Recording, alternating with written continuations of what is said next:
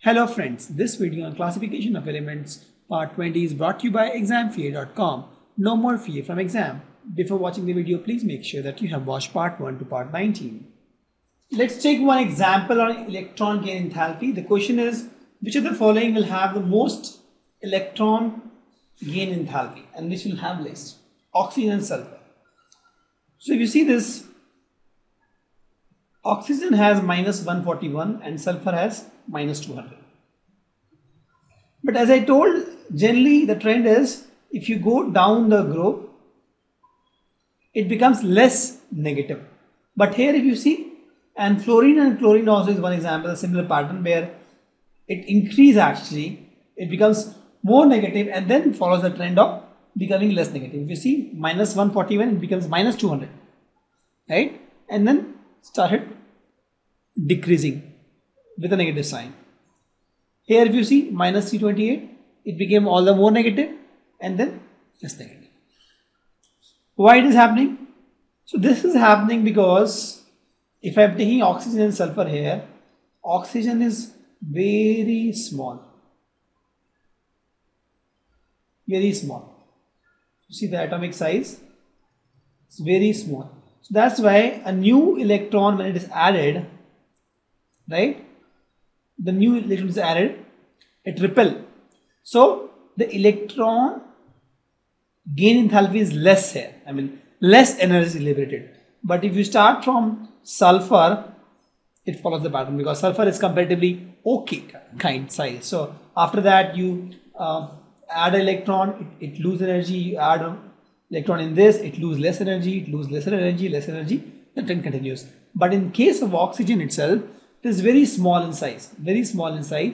Thus, the moment you add extra electron, it repel, right? It repel. It repel a lot. A lot of repulsion is there because the size is very large.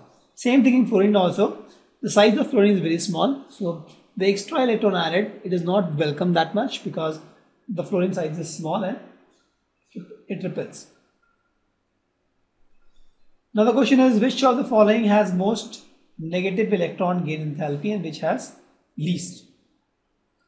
So if you talk about phosphorus, sulfur, chlorine, fluorine.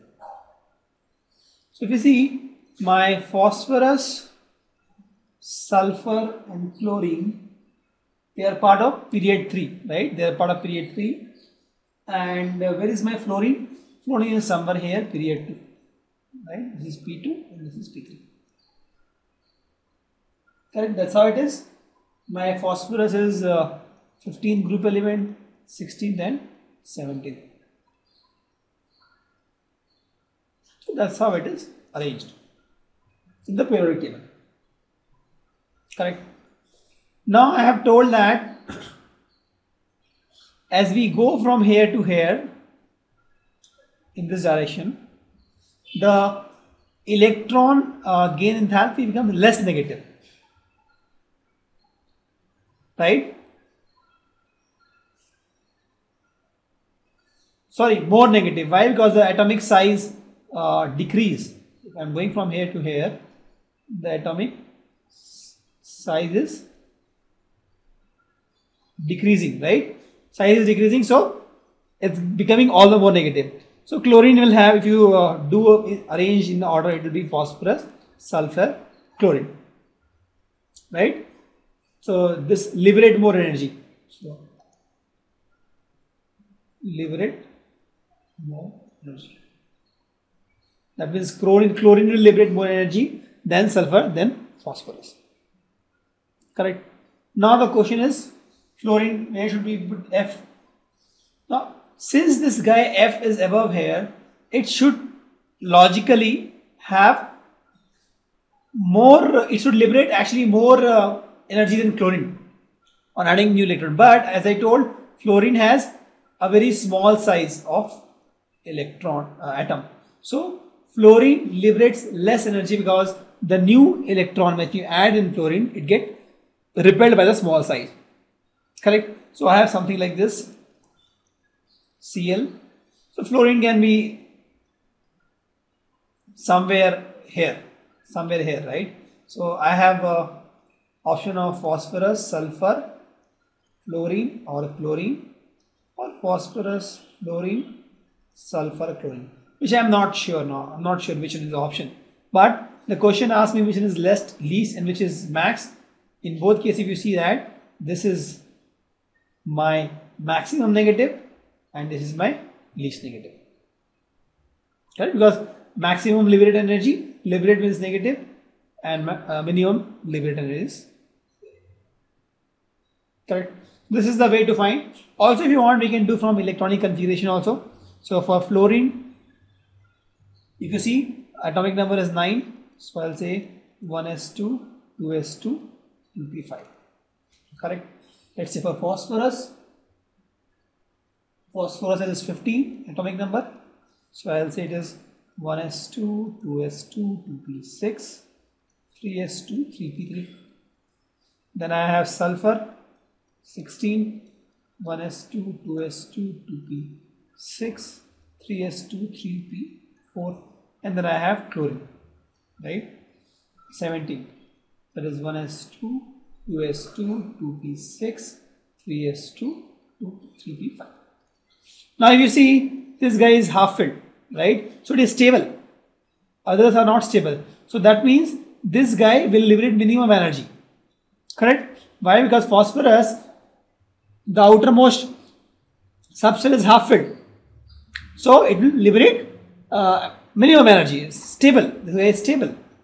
So my minimum energy liberated is phosphorus. That means it is least negative.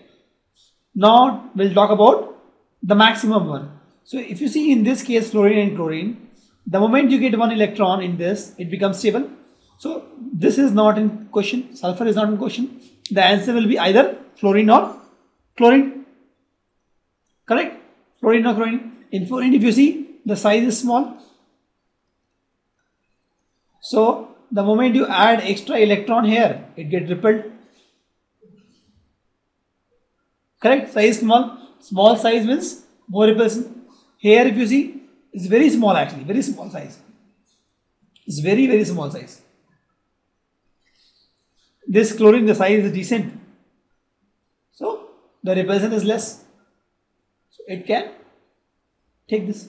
So chlorine will have maximum negative. So you have either way of solving the question. Either you write the electronic configuration and try to find why adding an electron is favorable in which case and not favorable in which case, or you can arrange the elements in the periods and groups, and then you can find which one will have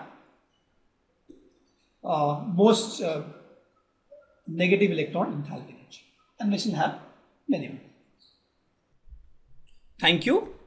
Visit examfear.com to watch free educational videos, try free online tests, get the best quality study materials, study from the best tutors and mentors, and much more. Thanks once again.